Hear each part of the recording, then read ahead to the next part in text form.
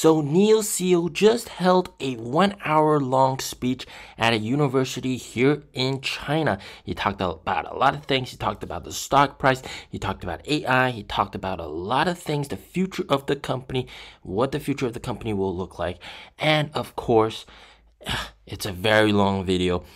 1 hour long, but of course you guys wouldn't want to watch a 1 hour long AI translated video, so I watched the whole thing and summarized it down to about a couple minutes. So first of all, he started off with a joke, said, although we are still losing money, everything we're doing has a meaning, has a more ethical goal, and what we are witnessing right now is a change of a new era, a shift from gasoline cars all the way to electric vehicles. He talked about AI, and he talked about how everyone has to accept that AI is coming.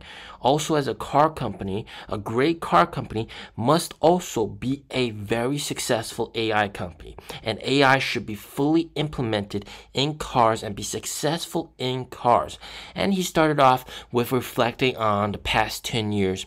And he talked about back even in 2019 when it was the toughest, they were in a cash crunch situation. They still kept their R&D headquarters open. They didn't fire staff and they didn't close the doors because, well, things were tough, but they still had that mentality where it was very different from U.S. companies. U.S. companies, when things get tough, you close down shop, you cut the losses, you fire people, you get rid of jobs and try to survive. But he was clearly very confident that there was going to be very, very good support for NIO when it comes to government funding, etc.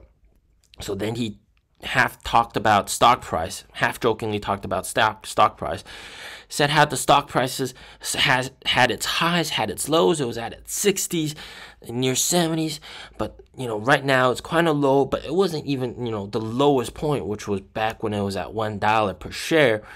And he said, in the future, it's going to go up even higher. So he himself is very confident about the stock price.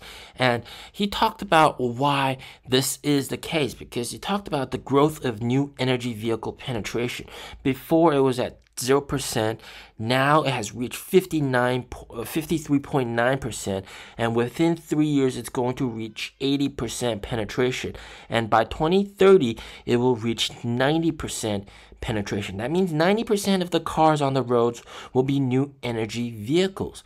And of course, reflecting back on the origins of NIO back in 2012, before NIO was even created, he realized that there was a huge smog problem in Beijing, in China in general, huge pollution problem, and he really wanted blue skies to come back.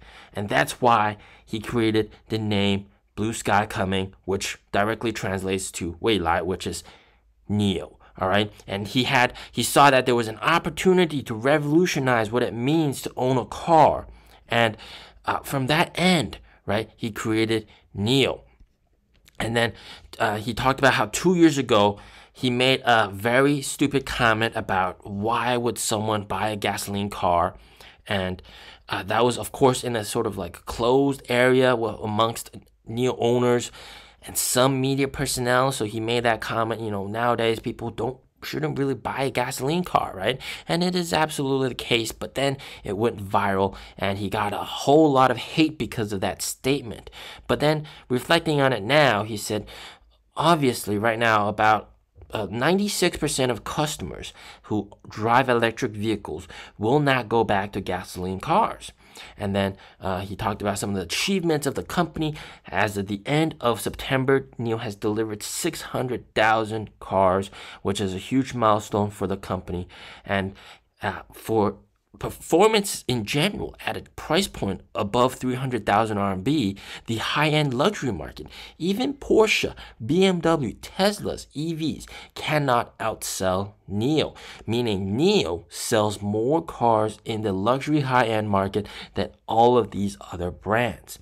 So when it comes to a new energy vehicle company and how he could revolutionize this, he thought about several things that could really be implemented. So first thing was voice centric. And he thought about, giving commands to a car using your voice, but not just talking to nothing.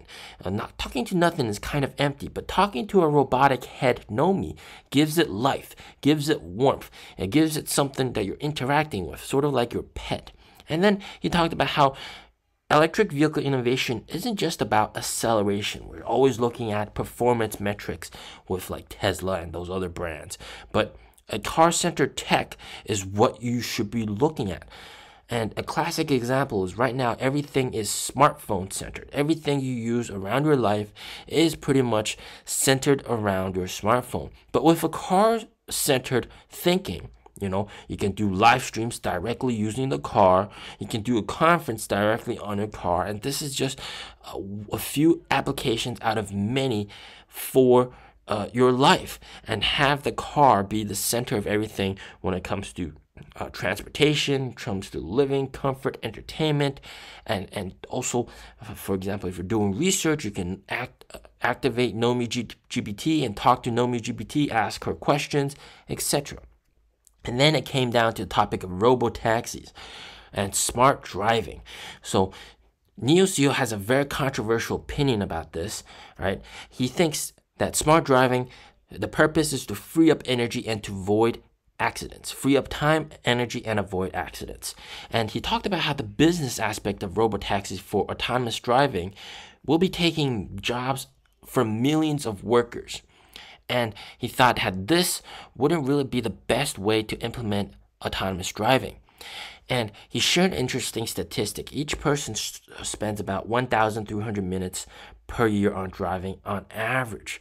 And then, think about that's how much time you're wasted driving the car.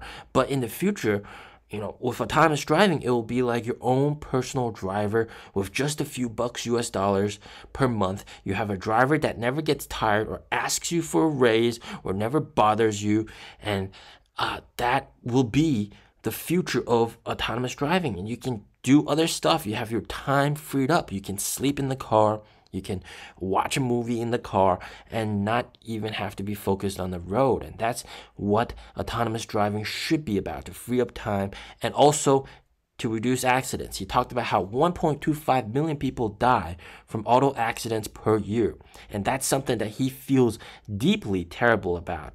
These are all very unfortunate. Nobody wants a family member or somebody close to them to perish from a traffic accident, which is just super, super bad. And this can all be avoided if you have a smart vehicle like a NIO in the future where they can do fully autonomous driving. So it's not just about selling cars, and it's more about creating a whole entire lifestyle. And then when it comes to R&D and expansion, which is very interesting, he talked about how with NIO expanding to a certain place, it's not just about meeting the regulations there. For example, if NIO wants to sell in Singapore, he specifically said it's not just about meeting the requirements. You also have to build infrastructure, the cloud network, support staff. You have to build stuff like NIO houses, everything. You have to bring the whole entire lifestyle over there. And that's something that's very important. And that's why NIO is very cautious about expansion. And then they're working gradually to expand. And then he talked about NIO's unwavering investment into R&D, which is about 3 billion RMB per quarter. They spend a whole lot of money on R&D to pioneer the future. All right, and they're spending a lot of money, and it's all worth it because it's all going to pay out with stuff like their own self-developed chips, their own self-developed operating system. All these in the future could be licensed out to make them a lot of money. And of course, with NIO's vehicles, they are actually the first car to achieve self-driving functionality on all roads here in China with NOP+, whereas Tesla's FSD is still not available here in China. And lastly, he talked about how NIO's community has really transformed what it means to be a customer, all right, for what it means to be an owner. So people go from an onlooker, observing the company from the outside, to becoming a customer, buying the car, and then to becoming a participant, like a NIO user volunteer, actively helping promote the brand, actively helping sell the cars in stores and also during auto shows, and help boost a lot of sales. And this is something that he's very proud of, the fact that a lot of NIO owners will go out of their own way to help sell the cars at showrooms, explain what NIO is all about, and that's something that he's very, very proud of. As always, stay safe, stay healthy. Peace out.